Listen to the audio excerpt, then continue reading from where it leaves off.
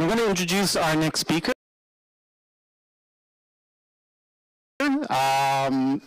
Pascal Chevrel. Pascal is from France. Okay, I know I butchered that. I'm not even going to try and do the French pronunciation. Pascal has been around in the Mozilla project since the Netscape days, as I have. So do you remember that old dinosaur logo of Mozilla? That's Pascal and I. We're the dinosaurs. And he's, before he worked in tech, little known fact, Pascal was a furniture salesman, so take that as you can. Okay, so I think he's ready to go. If you click the thumbnail there, you should be, yeah. And then if you Command-Shift-F. Okay, I'll let you talk, I'll do that. It's so sad to do it on the Mac.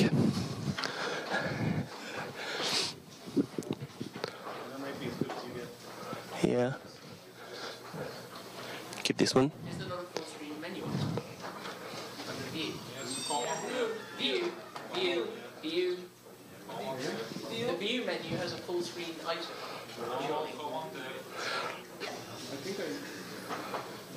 Yeah. So that's the great full screen mode in Firefox Mac. That's why I don't use it. Okay, nice to see you. My name is Pascal, as I told you. I've been in the project forever. And I'm working for the release management team on the Nightly Reboot project. So first, maybe a question. How many people use Firefox Nightly in the room, just that I know? Okay, so that's a third. So I hope that at the end of the talk, like the 2/3 that don't use Nightly, we'll try it. So what's Nightly? For those people that don't have it, that's Firefox with the code that was just checked in. So that was the code from yesterday and often the code from the morning. That's the 6 weeks of our train model. We release every 6 weeks a new version of Firefox. And first it goes through the Nightly stage, and then Aurora, and then beta, and then release. So that's not final work. That's work in progress. There are bugs, it's expected, and that's why we need you.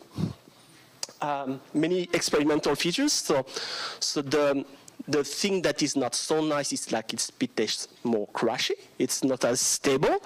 But the nice thing is that you get to experiment all of the new features in Firefox weeks, months, and sometimes even a couple of years before. Because some features take a very long time to get in the final release, like multiprocess, for example. So it's awesome. Use it. Why do we need the Firefox Nightly users? So basically, this is a community talk. We need Firefox Nightly users because we need your feedback. We need to know what's broken. We need to know what was working and is no longer working. We need to know which websites are no longer working with Firefox before it reaches the big audience, the hundreds of millions of people. We don't have many Nightly users, and if we had a lot more Nightly users, that would definitely help us. That would help us prioritize and work on crashes. That would help us find regressions. That would help us having a better support for macOS and Linux, because we have so few users on these early pre-release channels on smaller platforms that it's hard to find to detect all the bugs before they hit release. So one other reason is very important this year is that we have Quantum. You might have heard about it, but we are merging some features from Servo into Gecko. Servo was our experimental rendering engine. It's great. It allows using multiple cores to process CSS. It allows using the GPU. It's much more modern, but it's not for the end user. But there are some parts that are really cool, and we want them in Firefox. So currently we are merging this code. Yesterday, the Servo repository was put into the Gecko repository as a vendor branch. That means that by the end of the year, you will have a brand new Firefox with a new engine. That means we're going to break a lot of stuff. So we will need a lot of feedback, a lot of what was working. My website is no longer working. The CSS is broken. This is bad, this is a regression, this is faster, this is not faster. So this is also why we need more nightly users, because all of this work is going to happen on nightly. So for many months, nobody will know about what the quantum is like in real life, except nightly users, or people that compile it. And one very important thing is that I think that Nightly is a great vehicle to get our technical community involved. Like, we have a lot of people involved in Mozilla, but I think we didn't get such a great job involving the technical community that we have.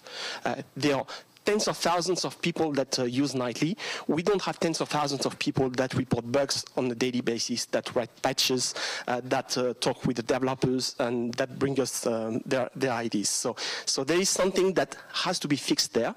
And I really hope that we can grow the size of this community, get the people already using Nightly more involved, and the people not using Nightly involved in Mozilla.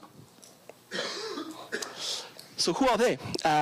So usually when I talk to my colleague, they tell me, yeah, that's Linux crowd and the people that go to FOSDEM. And that's not true. Most of our users are on Windows. So we have a bit more Linux users than Mac, yeah. But that's not the majority of the people. The majority of the people that use Nightly, they're on Windows. There is a difference with the release channel. Like, we also have a majority of people on Windows, except that we have a lot of Windows XP on the release channel and a lot of Windows 10 on the Nightly channel. So, of course, these people are not totally representative of what we have on the release channel, but it's not that far. Who are they? Where are they? What language do they speak? So it's interesting that we have Firefox users all around the world. We don't have Firefox Nightly users all around the world. It's only a few countries.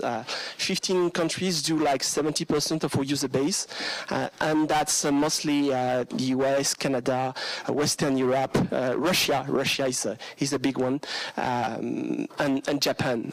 So that's not great. There's a lot of people that could give us feedback, that could tell us their bank is broken in Cambodia, and we don't know about it.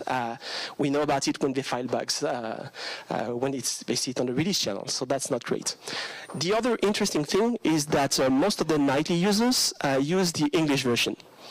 It's not because we are all great at English. Look, you can hear me, so I'm not great at English. It's just that for years it was impossible to find the localized versions.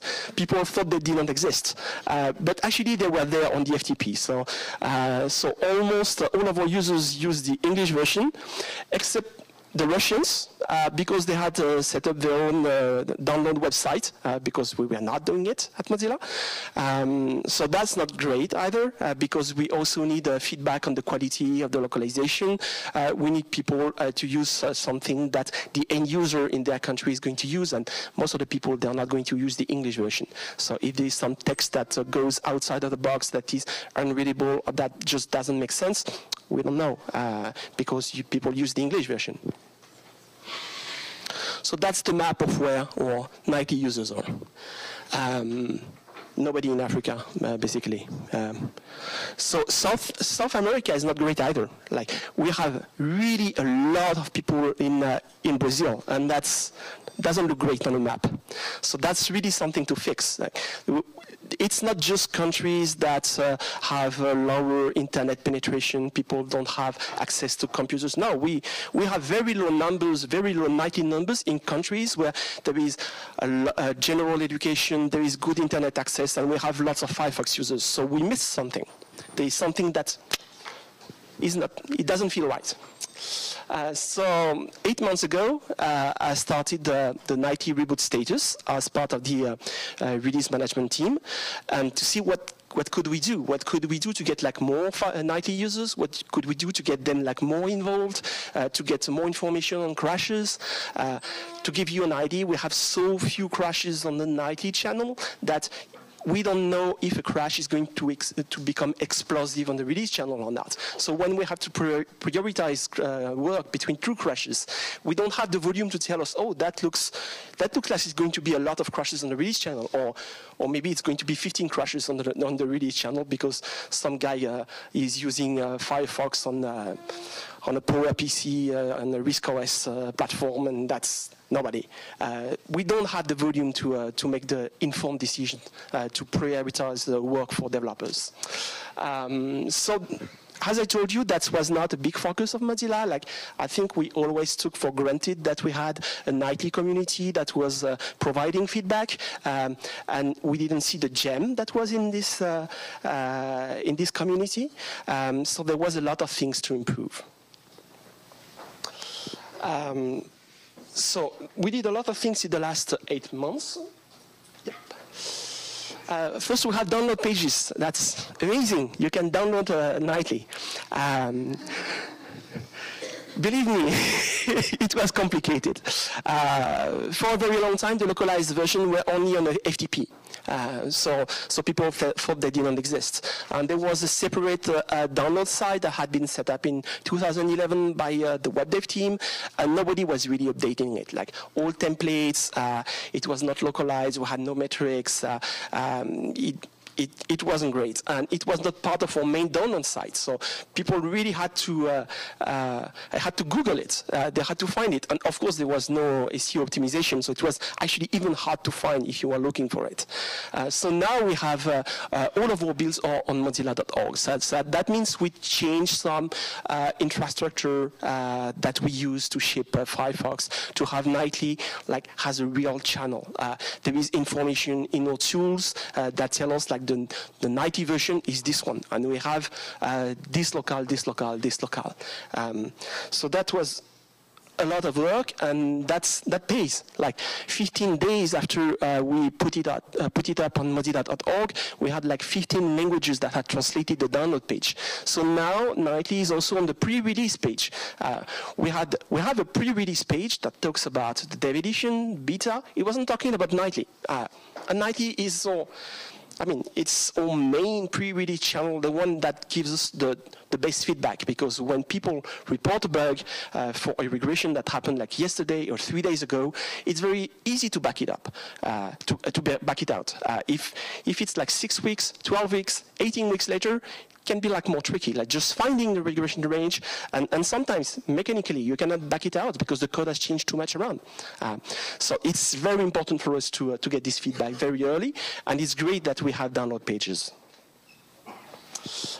We changed the default bookmarks. Like the default bookmarks for Nightly were the same as the release channel, so they were telling you, do you know what Mozilla is, or are you looking for add-ons? I think the people that went to the FTP site to download Nightly, they can find add-ons.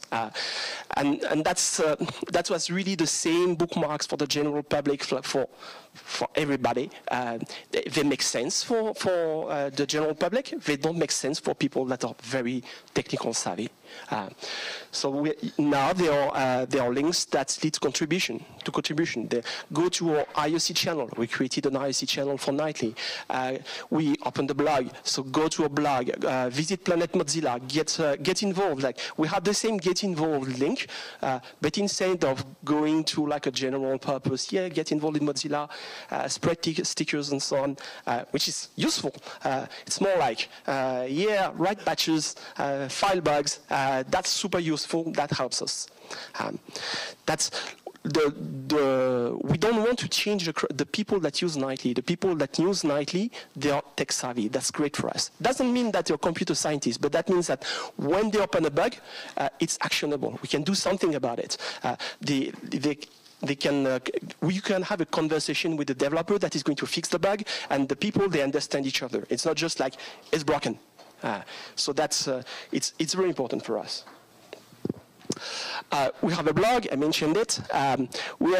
We have 90 users, and the problem with 90 is that it's not a release, or actually it's a release every day, so you don't get like release notes. And even though 90 users, they didn't know what was new, because if some new feature is in a menu, or if it's a contextual menu, or if it's not like obvious, or if it's an option, you probably are going to miss it and think like nothing is happening if it's not like user-facing. But there is a lot of cool stuff that is happening that is not user-facing. So we opened a blog last summer, and we are inviting everybody to write to this blog. Like, that means volunteers as well, that not just Mozilla employees. Like, if somebody is organizing an event to promote Nightly in Vietnam, that would be great to have a post about it. Like, there was a guy who wrote an article on how to install Firefox Nightly and get it integrated with Ubuntu Unity. That's a great article. And you get developers that tell us, like, I'm working on this feature, it landed yesterday, give us feedback, or you have developers that make a recap, this week in Firefox, this landed, there's this new feature, this was fixed, and so on. So that's external communication. So because we have to fix all of the communication around Nightly, external and internal. The Twitter account is super active now. We have just reached 10,000 followers. People, 8 months ago when I took over the Twitter accounts, they were like sending angry messages. My Firefox is not working. What are you doing? And so on. And now they really interact. Like, they tell us, oh, I think this is broken because of this bug. Can you look at this because I think it was working before and not now? So it's a very positive interaction now and very useful.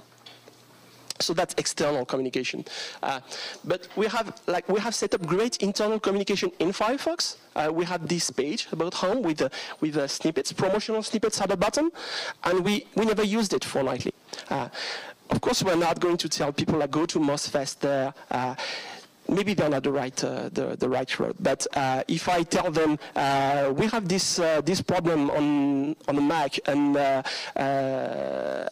you appear to have the same configuration, and could you have a look at this bug? Or if I tell them like here, we have a new menu in Firefox Nightly to report a broken site. Like, learn about it in this article. That brings value to the user. He discovers new features. That also brings so that improves retention. Like, people know that there is something cool, and they discover it, and they keep using Nightly. That also helps, like, growing the community.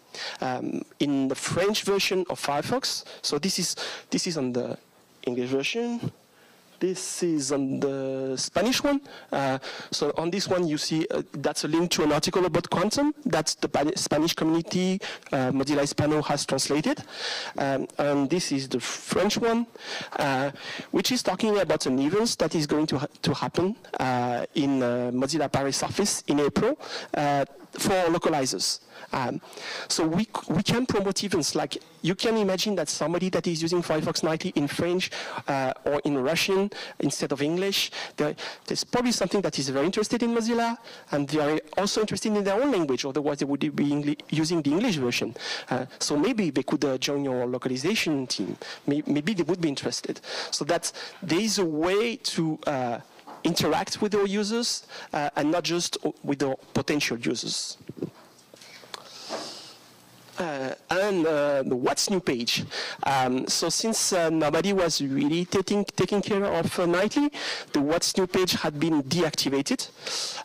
That's the page that appears every time you change of cycle. Like when you go from Firefox Nightly 53 to 54, the day it changes, like the day your version number changes, you have this page that gets displayed. That's a very easy thing to set up, and now we have established a communication channel with our users. We are not like spamming them every day with a What's New page. No, it's just like every 6 to 8 weeks they get a message like a nice reminder. You can get involved in Mozilla. Here you can find more information, but more like targeted at more technical people, like going to site like like what can I do for Mozilla? So I'm a C++ person, I could do that. I'm a Java person, I could do that, etc. Instead of getting people involved in things we are already good at. Like we are good at organizing events everywhere in the world that are for the general public. We don't need the help of Nightly users for that. So that's the things that we did in the last months was fixing the download process problem, fixing external communication, but also fixing internal communication. So this is the most important for you, for the 2/3 of the room that don't use Nightly. So what could you do to help? Promote Nightly. I'm promoting it in French, I'm promoting it in English, I'm trying to promote it in Spanish, and that's the extent of my languages. So if you speak another languages than I do, than the 3 I have mentioned, please promote Nightly. We have a blog, maybe you can translate the interesting blog articles. We have events, maybe you could organize events in your region focused on testing, bug triaging, attracting like a more technical crowd, people that will be able to find a regression range and say that this patch caused this bug. That would be really cool. Like make some buzz around it. And do you have a patch in Nightly? So that's mostly for the people that are already involved in Mozilla, like employees, but also volunteers that have patches in Nightly. Talk about it on the Mozilla blog. Like if you do something interesting related to Nightly, I will be very happy to promote your work, to promote it through the tools that we have, the external ones that I mentioned, the blog and Twitter, but also the internal ones. Like we can put it on About Home, which is viewed by a lot of users. We can put it on What's New page for your language. We don't have to have the same What's New page per language. We can have different information. Whoops, sorry. That was the last slide. Yeah. And then use Nightly as your main browser. If you use it on the side, it's great. That's cool. Nightly has telemetry activated by default that sends useful information to developers, send your crashes. But if you can, please use it as your main browser, not your secondary browser. Try to connect to your bank. Try to use all of your websites. And tell us if it's broken. If a website is broken, like a banking site, it's very important to know. Triage bugs. That's also a very important thing to do. We get an influx of like lots of bugs every day, and there are not enough employees to triage all the bugs that go to bugzilla.mozilla.org. And then help people not comfortable with English reporting bugs. That's what the French and Japanese communities do. People find bugs, but they are not comfortable finding bugs in English. Yeah, and my time is up, I think. So help them.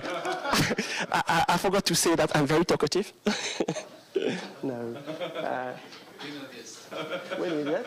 Okay. That's the last slide. So the grand idea is to improve the quality from the start, like improve the quality of Firefox. If we can improve the quality of Firefox significantly, maybe we could do that. Like only Nightly beta release and ship faster and better software. So that's the idea. Yes, Jeff? Firstly, why would we really want to do that? What difference does 8 weeks make, given that we used to ship every year and a half, and we thought, we want to ship faster, and we are shipping faster, but nah. And secondly, have we looked at automated browsing? Because it seems like you're saying, hey everybody, run a browser that crashes more, because then you can tell us all about the crashes when you lose all of your work. And it's like, that doesn't, it's hard to make that an attractive sell. If we had a whole bunch of machines that were just surfing the web and they were also producing crashes, you could say, well, we want some help with that. But if the machines aren't doing it and you're asking us to do it, that seems a little... So several questions. So why are we doing it? The error cycle is useful, but it's not giving us the feedback that it should. We don't have a lot of people on this channel, and most of the people that are on this channel used to be Nightly users. So basically, we get the bug reports, but 6 to 8 weeks later. So that's not great. Also, it's promoted as a web dev tool now. and we get a lot of reports for the DevTools, but not for the rest of Firefox.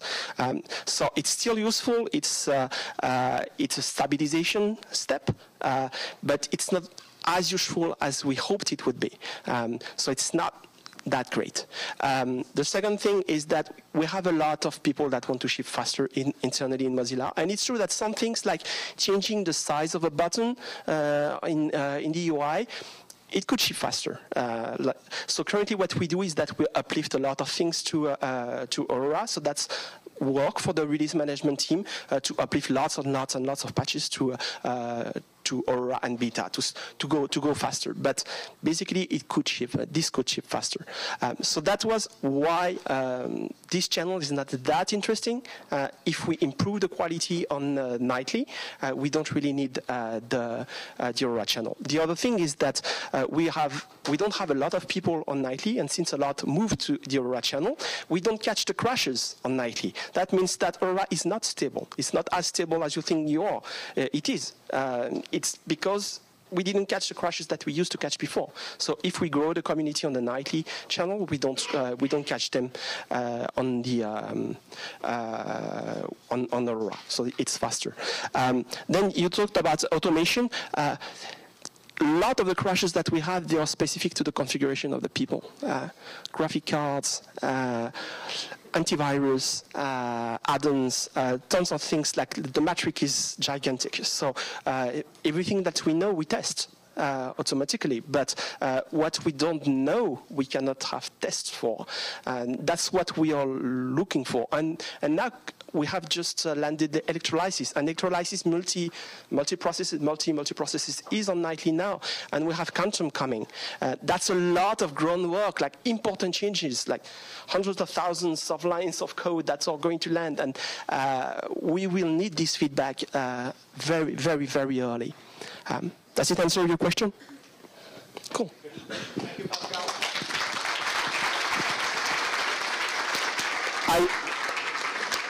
I will be available most of the time at the booth, at the Mozilla booth in Building K, so don't hesitate to talk with me in French, Spanish, English. Pascal, it's still working now? Can I use your laptop? Yeah. I can't use the mic. No. Yeah, that's good. That's the thing. I need Pascal. The other one.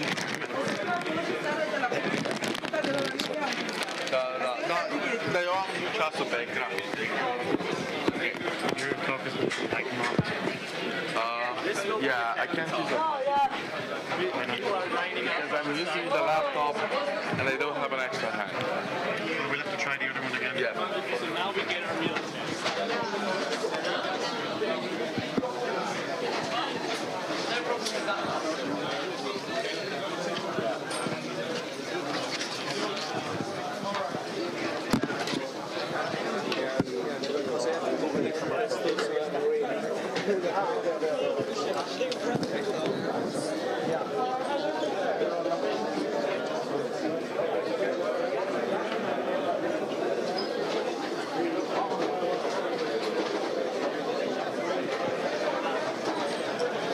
It's going to be crowded.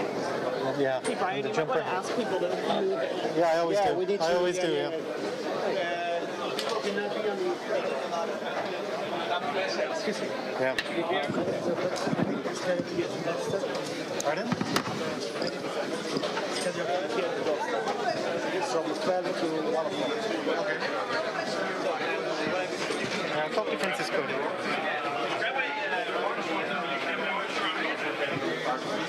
Just stop them from coming in for free. Alex wants to use that one. Yeah. So did you fix this? Well, it wasn't broken, it was just like because a nectar. Hello? Yeah, I'm going to do the intro on this and then I'll turn it off. This is the lock button, but it automatically locks after like 10 seconds. So you have to push this, scroll down, and push again. And then you can keep it fresh and turn it off. It was my fault that I didn't have to close the mic. You didn't know? So that's the turn it off. So push, scroll, push, and then turn it off. As you can find, I saw the lock and I put it there, I was like, maybe it's okay. Everybody squeeze into the middle, especially on that side. Could you tell them to be aware of the camera? Yeah. To do what, the camera?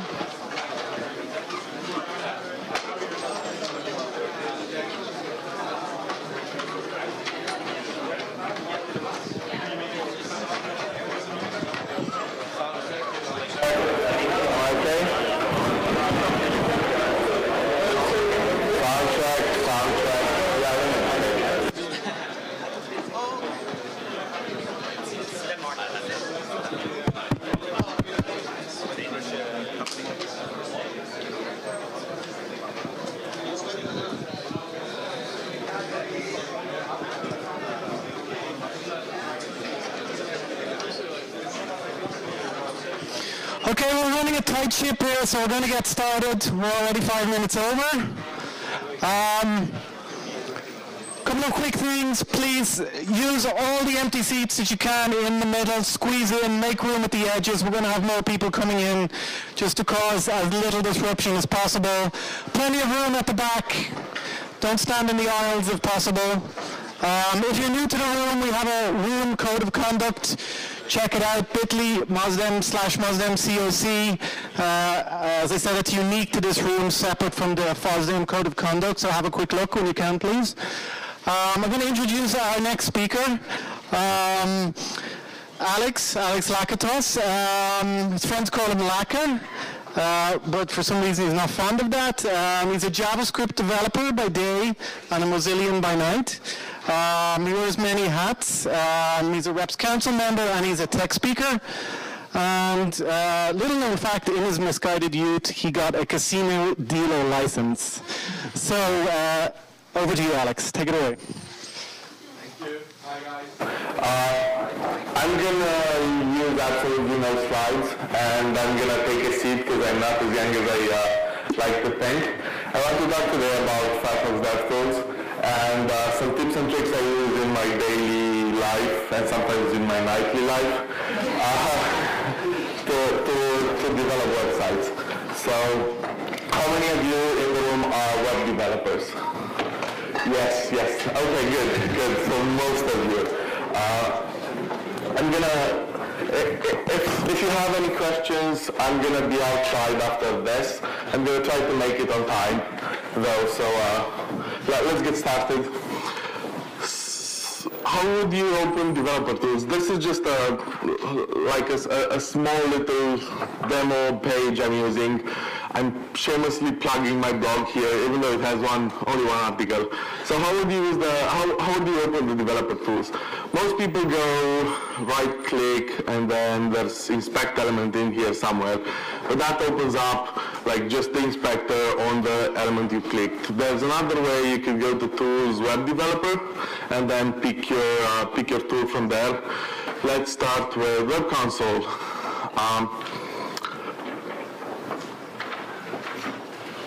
Good. So I'm starting with Web Console just because this was the first and I always go there, but I want to show you Inspector first. The whole idea behind it is my blog is buggy and I kind of want to fix my button here. If I want to do that, I have to select my button. I'm not really sure which one is my button. There's more elements. But I have this little search field here that helps me out with CSS selectors. And I'm using Material, so now this is going to be an MDL button. Now, if I try to search for it, it's going to show me my page has like 4 different buttons on it. So I'm going to cycle through them until I get the one I want. Okay, so now I have my button.